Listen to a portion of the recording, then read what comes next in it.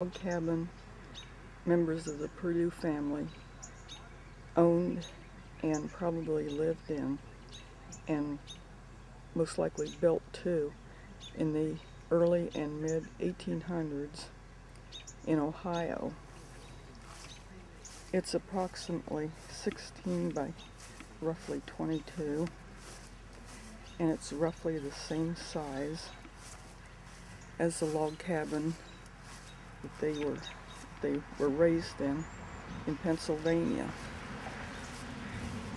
except that it also has an upper story, and their log cabin in Pennsylvania wasn't that big. It's in the original location. Mary Haymaker Park, who was John Purdue's niece, and her husband Silas Park owned the place. There were 3 log cabins on it, and all 3 of the log cabins still exist.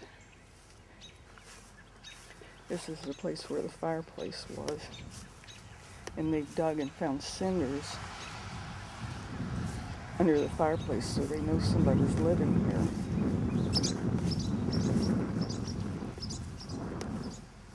Mary Haymaker Park, John Purdue's niece, and her husband owned this place and probably lived in here.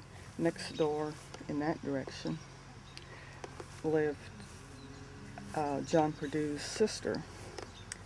And John Purdue had lived close to here too, about a mile away. This is what the inside of the log cabin looks like.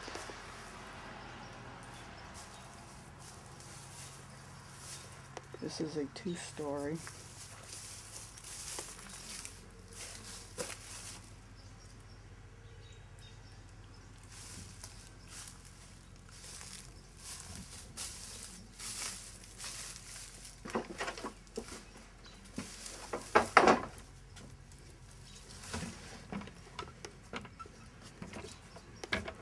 And it's thought that the 2nd story on log cabins like this were used for sleeping, and the 1st floor was used for living. So this is actually twice as big as the one that all 10 children and 2 adults lived in Pennsylvania.